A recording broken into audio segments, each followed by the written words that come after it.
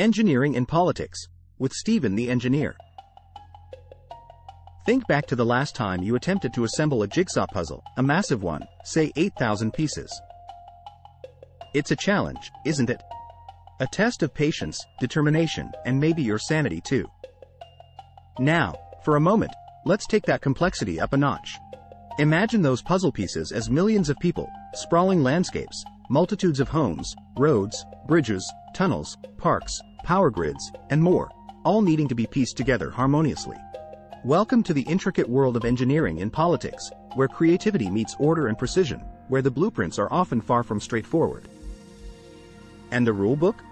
It's a labyrinth of legislations, standards, and policies. Let's paint a picture. Visualize a city, the urban jungle where steel and glass scrape the sky, where concrete and asphalt sprawl out in every direction. These thoroughfares, they aren't just strips of asphalt or lanes drawn on the ground. They're the golden arteries of the city, designed meticulously, methodically, to keep the city's heart beating and its life flowing.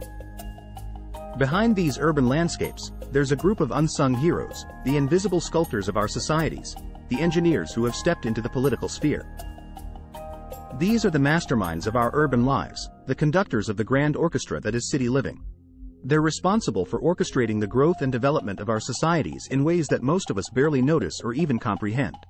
Consider the everyday elements of your life: traffic lights, water pipes, electrical systems. These are the lifeblood of our modern society, essential commodities that we often take for granted. Yet, it's so easy to forget that behind every green light, every gush of clean water from our faucets, every device powered at the flick of a switch, there's a political decision, a mathematical equation, and an engineer turning abstract plans into concrete reality. Now, these engineers aren't merely silent contributors, they are driving forces in the political landscapes. Their decisions, their designs, their blueprints, they ripple through our lives, their impacts echoing from the tiny pothole on your neighborhood street to the sprawling park your children play in.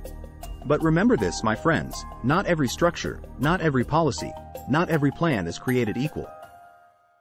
The result? It's not just a towering skyscraper or a smooth road. It's the quality of our lives, the harmony in our communities, the safety of our neighborhoods. And here's where the story gets even more fascinating.